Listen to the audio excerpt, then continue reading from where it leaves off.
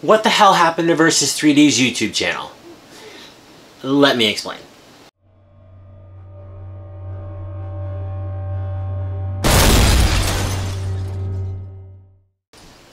Okay, so you may be asking yourself, what kind of a dick starts a YouTube channel and then announces a contest and then doesn't make a video for like almost 2 months? Well, this guy. But I have a good reason. I have multiple good reasons, actually. Not excuses, they're actually reasons. So bear with me. Okay, so here's the deal. What happened? It's a long story, so yeah. Anyway, so I started to get really busy at work. I mean, this is what I do. So there was a big trade show coming up, and that's pretty much what I do. I do a lot of like trade show displays, custom designs, things like that. So, and I will show you because I have some right here. Let's see, we'll start with this one. Ta-da! So this is actually, these are all e-juice stands for e-liquid for one of the big trade shows up here, and this was in Canada, in Edmonton. So this holds like 15 bottles.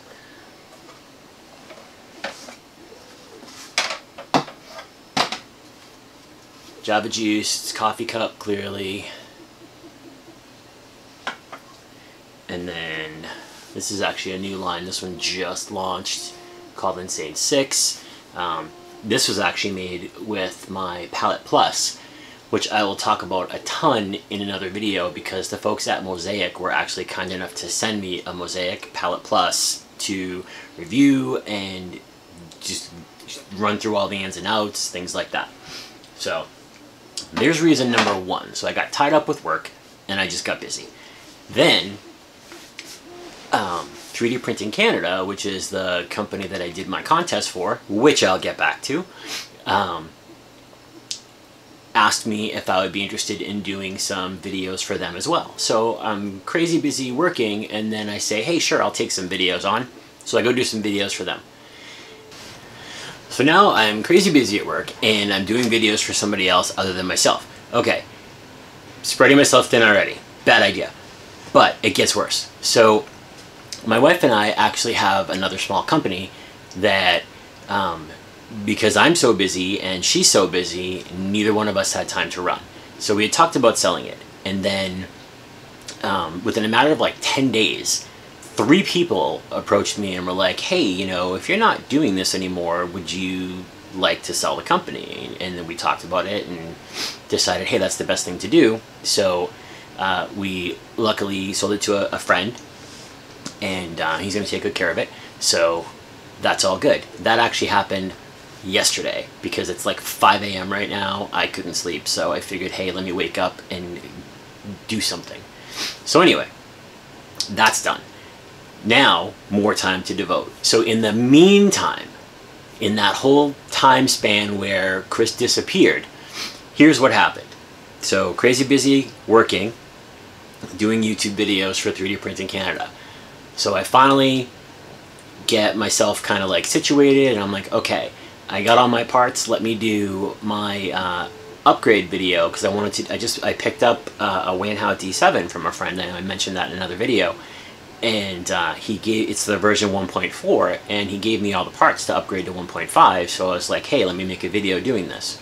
So I got all set up, I had A-roll, B-roll going, I was all good to go, grabbed the machine, put it on the table. I had cracked my LCD. Yeah, that was awesome. So of course, nobody had them in stock. Luckily, I called 3D Printing Canada, and they were placing an order with Wanhao the next morning. So I got lucky. They ordered me a new screen. So the new screen came. So in the meantime, I was like, well, hey, I'm all set up.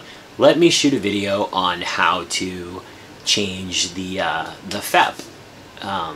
For those of you who don't know what that is, on a resin printer, it's basically the bottom of the resin vat, because it's just a very, very thin sheet of plastic, so the screen can project through it to the resin and cure it.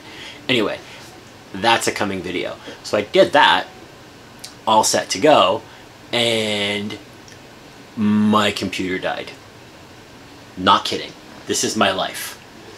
So weeks go by. The unfortunate fact is I am a Mac guy through and through. It's not unfortunate to me, but it's unfortunate to a lot of people who don't like them, and I don't care. I love them. I will always love them. But the unfortunate fact is, in order for me to buy a new machine that was comparable to what I had, because my computer died, mine was 9 years old, I couldn't just go out and buy new parts for it. So I had to do something. So to buy like the new iMac Pro in Canada, it would have been like $8,000. I don't have $8,000 kicking around to go buy a new computer, so I had to go to the dark side and I had to build a Windows machine. But you know, it's actually rocking out pretty well. I finally got it all together and built it a few days ago.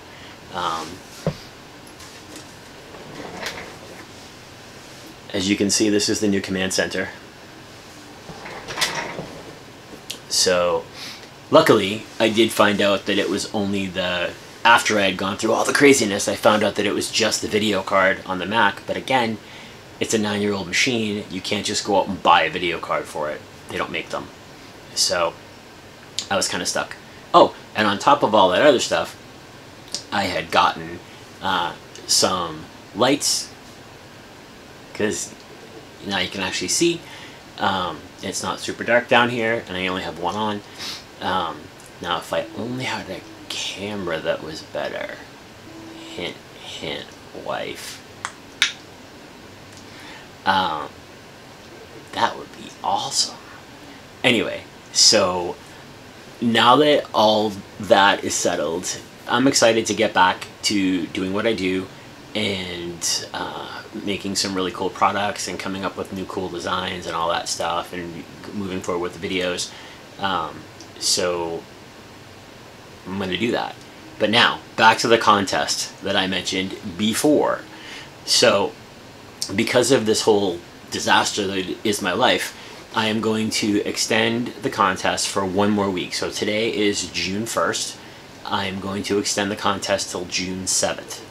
So the contest is 2 winners are going to get 2 kilos of 3D Printing Canada's PLA, 1 spool of white, 1 spool of red, and what you need to do is watch the other video, which I will link down in the guide down here.